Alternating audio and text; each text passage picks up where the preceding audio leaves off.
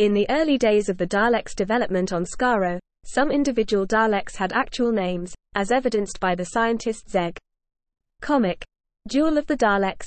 However, by the time of the Dalek Emperor's scheme to isolate the Dalek factor and implant it in all of humanity, it was a mark of the humanized Daleks' oddness that they took on names, starting with Alpha, Beta and Omega.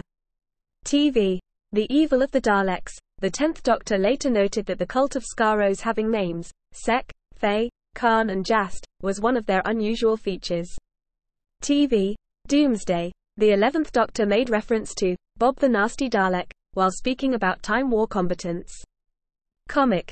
The Then and the Now. In place of names, Dalek soldiers could be designated with a number by their superiors. The newly created Daleks on Vulcan were referred to by the original three by designations such as Dalek 9 and Dalek 10. TV. The Power of the Daleks. Daleks also referred to each other as such during their invasion of Trodos. Comic. The Trodos ambush, and one of the Daleks participating in the conquest of another planet was known as DK3. Comic. The defeat of the Daleks. Several other Daleks throughout history were granted names, not by themselves, but by the Doctor, including Dal, Audio, Echoes of War, Rusty, TV, Into the Dalek, Twice Upon a Time, and Lumpy. Game. The Doctor and the Dalek. The Space Security Service also assigned numbers to captured Daleks. Comic.